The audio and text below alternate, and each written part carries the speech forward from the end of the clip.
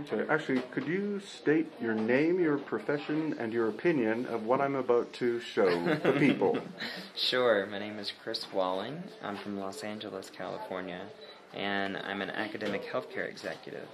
So primarily, what I'm observing here is that, especially at the top of the skull, that hole, would appear to be consistent with some of the other skulls who have trauma, whereupon in ancient times, the primary mechanism of surgery was to remove illness or spirit by really essentially creating a hole in the skull.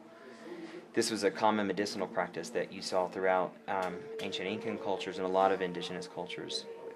It was believed to be that would relieve the negative spirit and allow the person to heal. And that would be consistent with what I'm seeing here. This doesn't appear to be congenital or anything that is necessarily from birth, but rather happened much later on after the development of the form. But you have an extraordinary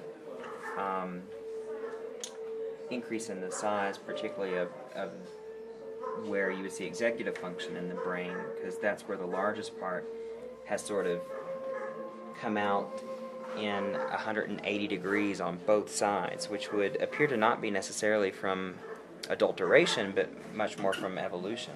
Yeah.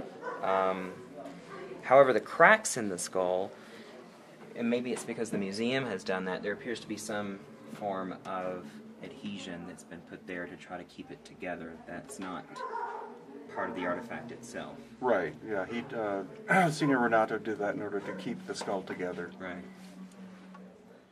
So do you think you're looking at an example of cranial deformation, or possibly that this person was could have been born this way? This is born this way. Born this way. Oh, yeah. And the dentition, the teeth? Now that's kind of odd, because even the mismatch of the coloration has got me kind of concerned that it's inconsistent, because typically, even with decalcification of most artifact that you find in teeth, particularly considering they didn't have good dental care, even at that time, you're not going to see that level of white compared to the rest of the skull. You would see a consistency between the coloration. And how old would you estimate this person would have been at the time of death? Well, that's difficult to say, because it's completely inconsistent with any typical, fetal evolution. So I can't even guess. Do you see a difference in the size or the presumed age of the skull as compared to the development of the teeth? Yes. Now that would indicate that you're looking at least anywhere from 8 to 10 years of age. But even the molars are so huge that it could be even late teens, early adult.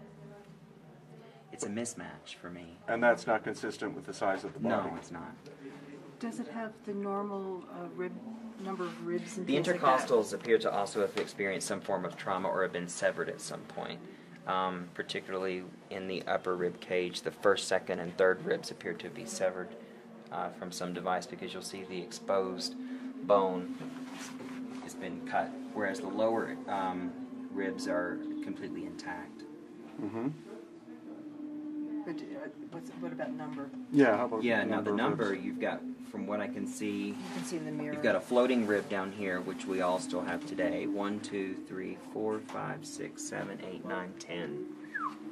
Which is inconsistent Which is with? inconsistent with most Homo sapiens. What do most people have? Well, it depends. Some people have an extra rib. It just depends on the individual. Typically, you're looking at anywhere from 6. Sometimes people will have as most as 7, but never at this size in terms of development. So we got more ribs going. You've got more ribs going than you would normally have for that form.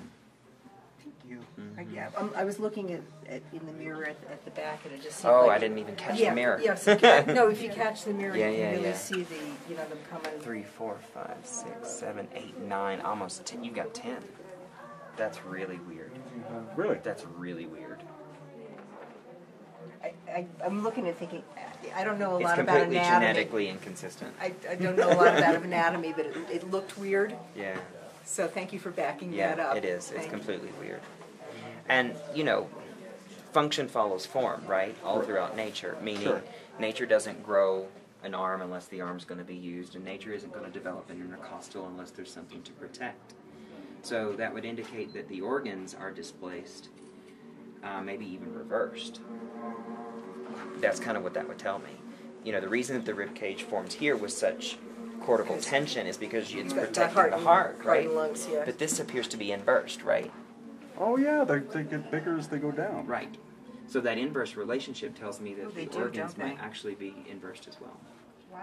So the heart is below. The heart might be down Right. where our kind of where our stomach now is. Right. Or even closer to the cervical spine, because you know Back. your mediasternum is here, Right. and you've got almost a superficial mediastinum that's developed on back where the spine would actually be. So in terms of formation, so it's really strange. So in terms of the skull and the drawing, do you see any possible relationship, or is that too simplistic? It's a big of a leap because if you were to place tissue in and around the nose, it's going to come a lot higher, and I would imagine that there's going to be cartilage that's formed on this one just because of the place of where the jaw line is coming in. So there's absolutely no cartilage on this artistic representation on the right. It seems to be simply just like a Chinese pug, like a dog, with no cartilage formation of the nose at all, whereas this skull is going to have some cartilage. There's no reason for there to be bone protruding that far out without there being some sort of superficial nose that comes out a little bit further. Oh, okay. Also, I'm looking at the drawing, and it doesn't seem to accommodate for the teeth. No. It's kind of pretending the teeth aren't Right. there too. This guy's gumming it on the right. Yeah, and this guy isn't. And this guy isn't. Yeah. Supposedly. Yeah. So we are, in your opinion, though, we're definitely not looking at a Homo sapiens. You're not. No. If you are, you're looking at one that has severe genetic malformations. In other words, that the genes are not assimilating in a typical mutation. Plus, they're out under a microscope even. And they found this near here, hey, Ryan? Yeah, he found it on top of the mountain in a graveyard, you know, on the side of a recently excavated grave or plundered tomb. Was it wrapped in some material? No, it was just kind of left like that. But do you see what I mean by the joint articulation here? Yeah, it's very weird. It doesn't follow any sort of consistency unless it's a quadrupedal organism. You're talking about the arm? Yeah. So a quadrupedal organism is going to need far more joint articulation lower on, you know, what would be the tibular intersection. So here, Yeah. in order to have spring, Yeah. to be able to run, Yeah. you know, on all fours. But But it's still not looking like anything we know on the planet. Well, it could. I mean, Yeah. this could be,